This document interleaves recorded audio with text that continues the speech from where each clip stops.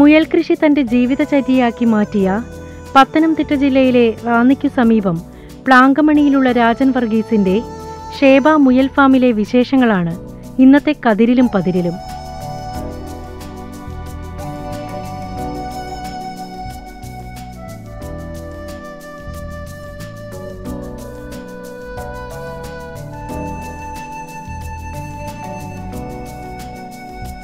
മുയലുകളെ കൃഷി ചെയ്യുമ്പോൾ അവരെ മനസ്സിലാക്കി വേണം വളർത്തേണ്ടത്.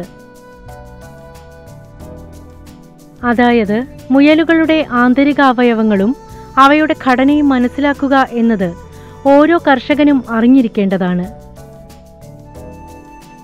എങ്കിൽ മാത്രമേ അവയുടെ തീറ്റക്രമം അതനുസരിച്ച് ആസൂത്രണം ചെയ്യാൻ കഴിയുകയുള്ളൂ. മുയലിന് അതിന്റെ ആഹാരം എങ്ങനെ ദഹിപ്പിക്കാൻ കഴിയും എന്ന് നമ്മൾ മനസ്സിലാക്കേണ്ടതാണ്. മുയലിന്റെ ആമാശയം ഒരു ചെറിയ അറ മാത്രമാണ്.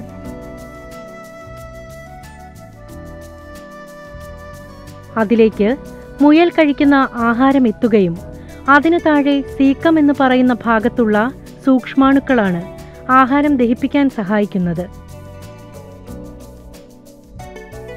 വിയർപ്പുഗ്രന്ഥികൾ ഇല്ലാത്തതിനാൽ മുയൽ അന്തരീക്ഷത്തിലെ താപനില തരണം ചെയ്യുന്നത് വെള്ളം കുടിച്ചാണ്.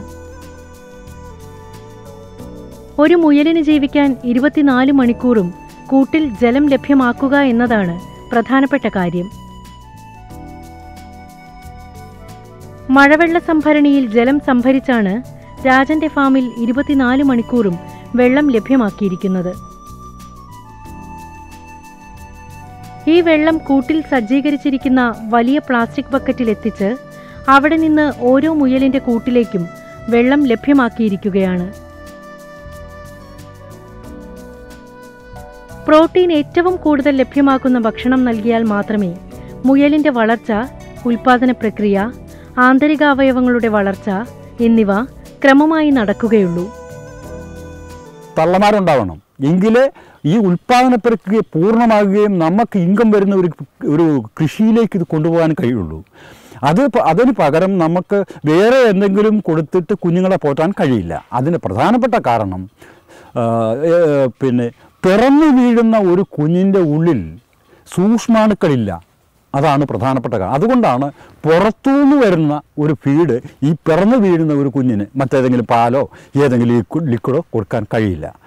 ഇതെല്ലാം നമ്മൾ മനസ്സിലാക്കിക്കൊണ്ട് വേണം നമ്മൾ ഈ റാബിറ്ററിയിലേക്ക് ഇറങ്ങിത്തിരിക്കാനായിട്ട്. പ്രകൃതിയോടൊത്തുചേർന്ന ഒരു ആവാസ വ്യവസ്ഥയാണ് മുയലുകൾക്ക് ആവശ്യം. കൂടാതെ പോഷകസമൃദ്ധമായ ഭക്ഷണക്രമവും. ഖരവും പരുഷവുമായ ഭക്ഷണക്രമമാണ് മുയലുകൾക്ക് അനുയോജ്യം. ധാന്യങ്ങൾ, പിണ്ണാക്ക്, ഇതെല്ലാം കൂടിയ സമീകൃതമായ ഒരു മിശ്രിതം. അത് ഞാൻ കൊടുക്കുന്നതാണെങ്കിൽ ഏതെങ്കിലും ഒരു ധാന്യം ഡെഡാകാത്തത്, പൊടിക്കണ്ട, അരക്കണ്ട, ഇങ്ങനെയൊക്കെ ചെയ്യുന്നതൊന്നും മുയലുകൾക്ക് പറ്റില്ല. ഏറ്റവും പ്രധാനമായിട്ടുള്ളത് ഡെഡാകാത്ത, മുളയ്ക്കുന്ന, ജീവനുള്ള ഏതെങ്കിലും ഒരു ധാന്യം 60% മുളപ്പിച്ചെടുക്കണം. 25% കപ്പലണ്ടി പിണ്ണാക്ക് അഥവാ കടലപ്പിണ്ണാക്ക്, 10% തേങ്ങാപ്പിണ്ണാക്ക്, 5% എള്ളിൻ പിണ്ണാക്ക്, ഇതെല്ലാം കൂടെ കൂട്ടി സമീകൃതമായ ഒരു മിശ്രിതമുണ്ടാക്കണം. അത് പുട്ടിൻ്റെ പൊടി രൂപത്തിലായിരിക്കണം. കാടിയായിട്ടോ വെള്ളമായിട്ടോ കൊടുക്കാൻ പാടില്ല. അതിൻ്റെ പ്രധാനപ്പെട്ട കാരണം ഇതിൻ്റെ ഉള്ളിലുള്ള സൂക്ഷ്മാണുക്കളുടെ പ്രവർത്തനത്തെ മന്ദീഭവിപ്പിക്കാൻ നമ്മൾ തുനിയരുത്. അതാണ് പ്രധാനപ്പെട്ട കാര്യം. മുയലിന് കൊടുക്കാനുള്ള ഇലകൾ രാജൻ പറമ്പിൽ നിന്ന് ശേഖരിക്കുകയാണ് പതിവ്.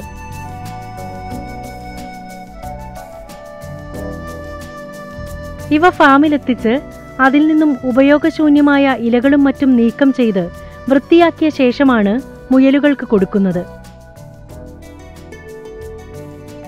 ഓരോ മുയലിനും ആവശ്യമായ തോതിലുള്ള പുല്ല് കൂട്ടിലെത്തിക്കുന്നു.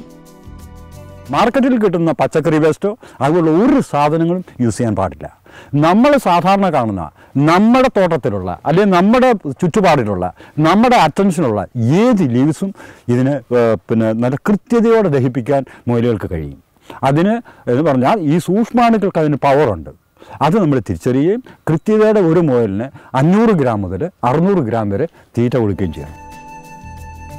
ഓരോ മുയലിൻ്റെയും വലിപ്പവും ആരോഗ്യവും അനുസരിച്ച് വേണം തീറ്റ നൽകുവാൻ.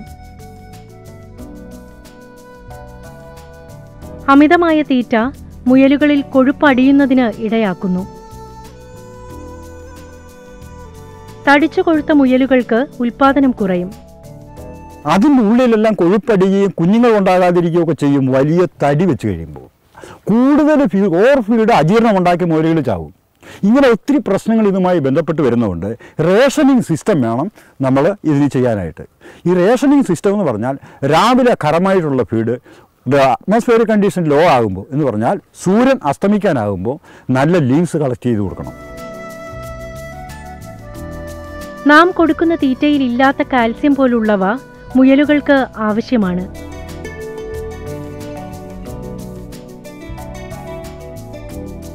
കാൽസ്യം കുറഞ്ഞാൽ മുയലുകൾക്ക് ആരോഗ്യം നിലനിർത്താൻ സാധിക്കില്ല, വളർച്ചയും കുറയും. കുഞ്ഞുങ്ങളെ കൊല്ലുക, ബ്ലീഡിംഗ് ഉണ്ടാവുക, അകാരണമായി പെട്ടെന്ന് ചത്തുപോവുക, ഈ വിഷയങ്ങളെല്ലാം കാൽസ്യത്തിൻ്റെ അഭാവം കൊണ്ടുണ്ടാകും. പ്രഗ്നൻ്റ് ആകാതിരിക്കുക, ഈ വിഷയങ്ങളെല്ലാം വന്ധ്യത, ഈ വിഷയങ്ങളെല്ലാം കാൽസ്യത്തിൻ്റെ അഭാവം കൊണ്ടും. ഞാൻ ചെയ്യുന്നത് കാൽസ്യം പൗഡർ, കാൽസ്യത്തിൻ്റെ ഉറവിടം കക്കയാണ് നമുക്ക് ഇപ്പോൾ കേരളത്തിൽ നമുക്ക് സുലഭമായിട്ട് കിട്ടുന്നത്. ഈ കക്ക നല്ല കൃത്യമായി പ്രോസസ്സ് ചെയ്ത് മാർക്കറ്റിൽ സുലഭമാണ്. എന്ന് പറഞ്ഞാൽ ഏതെങ്കിലും വെറ്റിനറി സ്റ്റോറുകളിൽ പോയിട്ട് അവിടുന്ന് ഏറ്റവും നല്ല കാൽസ്യത്തിൻ്റെ പൗഡർ വാങ്ങണം.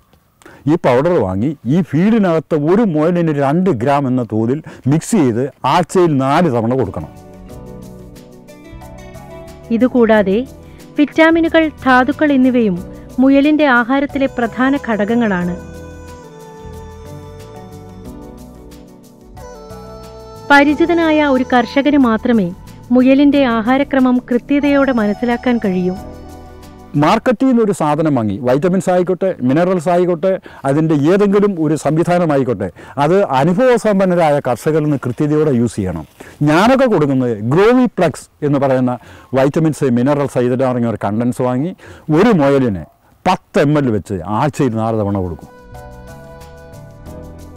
മനുഷ്യരെ പോലെ തന്നെ എല്ലാ അവയവങ്ങളും മുയലിനുമുണ്ട്. എന്നാൽ തൈറോയിഡ് ഗ്രന്ഥിയുടെ അഭാവം മൂലം മുയലുകൾക്ക് വളർച്ചയിൽ പ്രശ്നങ്ങൾ ഉണ്ടാകുന്നതാണ്.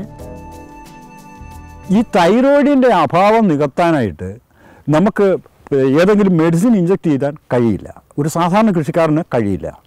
അവൻ ചെയ്യേണ്ട ഒരു കാര്യമേ ഉള്ളൂ, അയോഡൈസ്ഡ് ഉപ്പ്, അയഡിൻ കലർന്ന ഉപ്പ് എല്ലാ ദിവസവും അല്ലെങ്കിൽ ആഴ്ചയിൽ 4 തവണയെങ്കിലും ഈ ഫീഡിൻ്റെ അകത്ത് മിക്സ് ചെയ്ത് കൊടുത്താൽ ഈ തൈറോയിഡ് ഗ്രന്ഥിയെ കൊണ്ടുള്ള ഒരു പ്രശ്നങ്ങളും ഉണ്ടാകാറില്ല.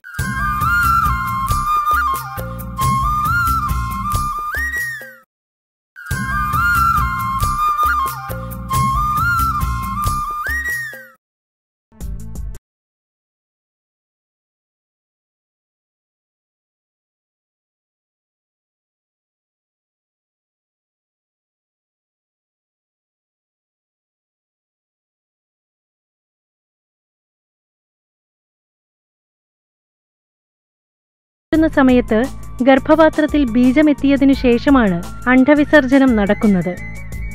എൻ്റെ ഒരു പെൺമുയൽ ഇന്ന് മേറ്റായിട്ടുണ്ടെങ്കിൽ അത് കൃത്യമായി അതിനെ മേറ്റിംഗ് സിസ്റ്റത്തിലേക്ക് പോകുമ്പോൾ നമ്മൾ പറയുന്നത് ഫയൽ സിസ്റ്റം വേണം നമ്മൾ സ്വീകരിക്കാൻ. 1 നമ്പർ കൂട്ടിൽ കിടക്കുന്ന ന്യൂസിലാൻഡ് വൈറ്റ് ഫീമെയില് 10 നമ്പർ കൂട്ടിൽ കിടക്കുന്ന ന്യൂസിലാൻഡ് വൈറ്റ് മെയിലുമായി ക്രോസ് ചെയ്യുമ്പോൾ അത് കൃത്യമായി ഫയലിനുള്ളിൽ രേഖപ്പെടുത്തണം. പെൺമുയലിനെ ആൺമുയലിന്റെ കൂട്ടിലിട്ട് പെട്ടെന്ന് ക്രോസ് ചെയ്യുന്ന രീതിയാണ് കണ്ടുവരുന്നത്. എന്നാൽ വളരെ ശാന്തമായ അന്തരീക്ഷത്തിൽ ഇണചേരുന്നതാണ് മുയലുകൾക്ക് താൽപ്പര്യം. ഇണചേർന്ന പെൺമുയലിനെ കൂട്ടിൽ നിന്ന് മാറ്റി സംരക്ഷിക്കും.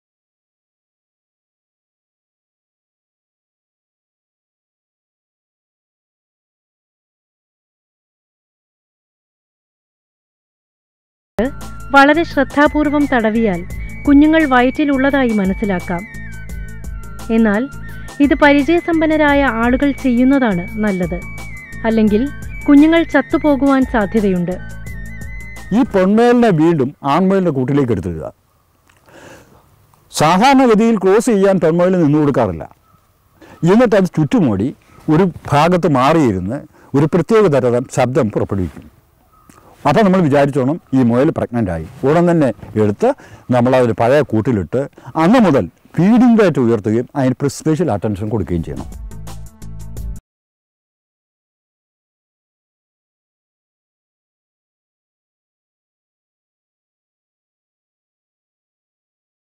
തീറ്റയും വെള്ളവും കൃത്യമായി നൽകുകയും വിറ്റാമിനുകൾ, ധാതുക്കൾ തുടങ്ങിയവ ആഹാരത്തിൽ ഉൾപ്പെടുത്തിയും മറ്റും മുയലിന്റെ ഗർഭകാല പരിചരണം കാര്യക്ഷമമായി നടത്തേണ്ടതാണ്. നെസ്റ്റ് ബോക്സ് വെച്ച് കൊടുക്കണം. നെസ്റ്റ് ബോക്സ് എന്ന് പറഞ്ഞു കഴിഞ്ഞാൽ ചതുരത്തിലുള്ളൊരു പെട്ടി, അത് എയർ പാസിംഗ് ഉള്ളതായിരിക്കണം. അതിനുള്ളിൽ വൈക്കോലോ ചകിരിയോ ഏതെങ്കിലും ഒരു സാധനം ഇട്ട് കൊടുക്കുകയാണെങ്കിൽ മുയലുകൾ അത് കടിച്ച് പാകപ്പെടുത്തി സ്വന്തം രോമം പറിച്ചു വെച്ച് ഒരു പ്രത്യേക മെത്തയുണ്ടാക്കി അതിനുള്ളിൽ അരമണിക്കൂർ കൊണ്ട് പ്രസവിച്ച് തീരും. 30 ദിവസം ആകുമ്പോഴാണ് 30 മുതൽ 32 ദിവസം വരെ മുയലിൻ്റെ വലിപ്പം അനുസരിച്ച് ടൈം എടുക്കും. അപ്പോൾ ഈ 32 ദിവസത്തിനുള്ളിൽ എന്തെല്ലാം ആയാലും ഇത് പ്രസവിച്ചു കഴിഞ്ഞാൽ ചിലപ്പോൾ ചാത്ത കുഞ്ഞുണ്ടാവും. അത് നമ്മുടെ കുഴപ്പം കൊണ്ടാണ്. നമ്മളെടുക്കും, പിടിക്കും, ചാടും, ഓടും, ഒത്തിരി പ്രശ്നങ്ങൾ നമ്മുടെ ഉള്ളതുകൊണ്ടാണ് ഈ ചാവുകയൊക്കെ ചെയ്യുന്നത്. അപ്പോൾ ഈ ചത്ത ഉണ്ടെങ്കിൽ എടുത്ത് മാറ്റണം.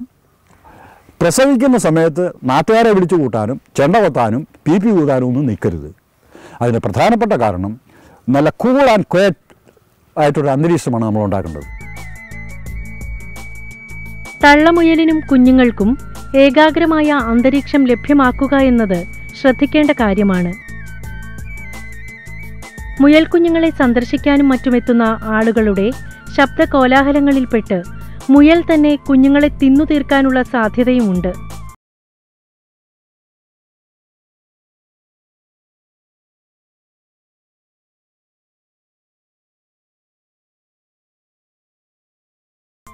ഈ സമയം തള്ളമുയലിനെ വീണ്ടും ഇണചേർക്കാവുന്നതാണ്.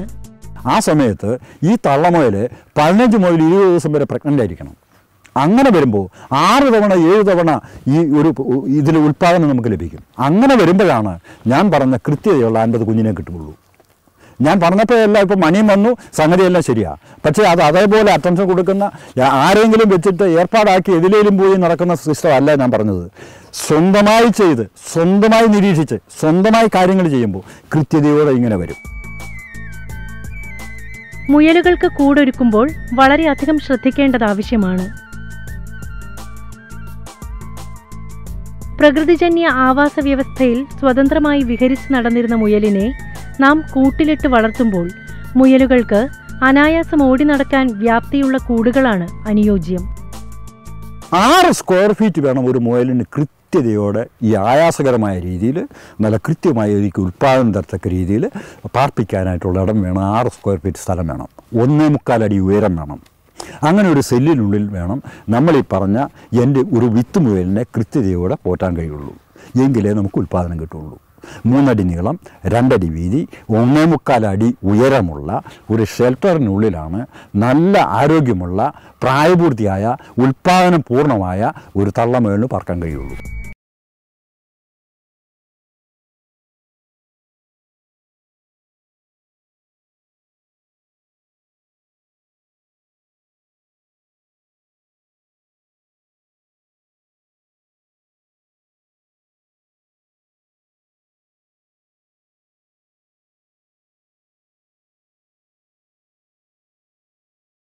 ജന്തുക്കളുടെ ആക്രമണത്തിൽ നിന്ന് രക്ഷ നേടാൻ തക്ക ഒരു വലിയ ഷെഡിനുള്ളിലായിരിക്കണം ഇവയുടെ കൂട് നിർമ്മിക്കേണ്ടത്.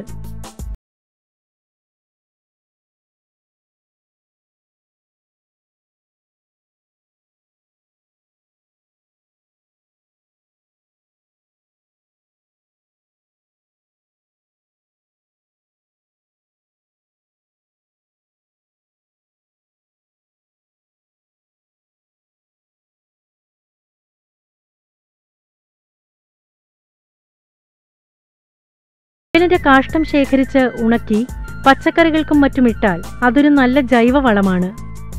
ഹ്യൂമിഡിറ്റി പറഞ്ഞാൽ അന്തരീക്ഷത്തിലെ ഈർപ്പം കൂടുക. കാറ്റടിച്ചു, അകത്ത് വെള്ളം കയറി, ഈർപ്പം അടിച്ചു, ഇങ്ങനെയൊക്കെ വരുമ്പോൾ മുയലുകൾക്ക് പെട്ടെന്ന് എഫക്റ്റ് ഉണ്ടാകുകയും സ്കിൻ ഡിസീസ് മറ്റൊക്കെ ഡിസീസ് ഉണ്ടാകാനുള്ള സാധ്യത കൂടുതലുണ്ട്. ഈ സാഹചര്യം മനസ്സിലാക്കി നമ്മൾ ലൈം അപ്ലൈ ചെയ്യണം. ലൈം എന്ന് പറഞ്ഞാൽ കുമ്മായം വാങ്ങി അവിടെ ഇവിടെയൊക്കെ ഇട്ട് കഴിയുമ്പം ഈർപ്പം വലിച്ചെടുക്കും. അതുകൊണ്ട് നമുക്കിതിനെ സേവ് ചെയ്യാൻ പറ്റും.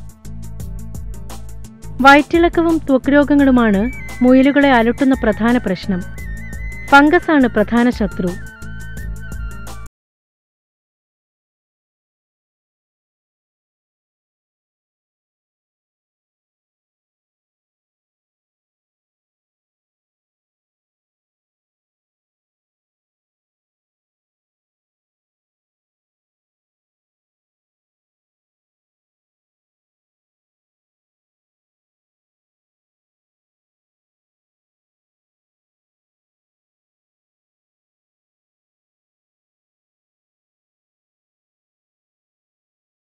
ലീവ്സിനുള്ളിൽ ശരിക്കും വെള്ളത്തിൻ്റെ അംശം കൂടുതലായിരിക്കും. അങ്ങനെ ഇത് ആഹരിച്ച് കഴിയുമ്പോൾ ഈ സൂക്ഷ്മാണുക്കൾക്ക് ഇത് കൈകാര്യം ചെയ്യാൻ മേലാതെ വരും കൂടുതൽ. അങ്ങനെ ഡയറിയ വരും. പിന്നെ പൂപ്പൽ ബാധ. ഇപ്പോൾ പിണ്ണാക്ക് മറ്റുള്ള സാധനങ്ങൾ കൊടുക്കുക, അതിനകത്ത് പൂപ്പൽ ബാധ ഉണ്ടായാലും ഇങ്ങനെ വരും. തീറ്റ കൊടുക്കാതിരിക്കുക, അങ്ങനെ വന്നു കഴിഞ്ഞാൽ കാഷ്ടം ഭക്ഷിക്കും. അങ്ങനെ വന്നാലും ഈ പ്രശ്നങ്ങളെല്ലാം വരും. ഇതെല്ലാം നമ്മൾ പൂർണ്ണമായിട്ട് മനസ്സിലാക്കും. അങ്ങനെ ഡയറിയ കണ്ടു കഴിഞ്ഞാൽ ഞാൻ കൊടുക്കുന്നത് കുറുക്കുവഴിയൊന്നുമല്ല, ജെൻഡാമൈസിൻ ഇഞ്ചക്ഷൻ വാങ്ങും. പക്ഷേ സംഗതി ഹാർഡാ, പ്രശ്നമാണ്. അതൊരു ഒരൊറ്റ ഇഞ്ചക്ഷൻ കൊടുക്കണം. എനിക്കുള്ളതാണ് തമ്പുരാൻ എനിക്ക് തരും, ദൈവം തമ്പുരാൻ എനിക്ക് തരും. ഇല്ലെങ്കിൽ അത് അങ്ങോട്ടങ്ങ് പോവും.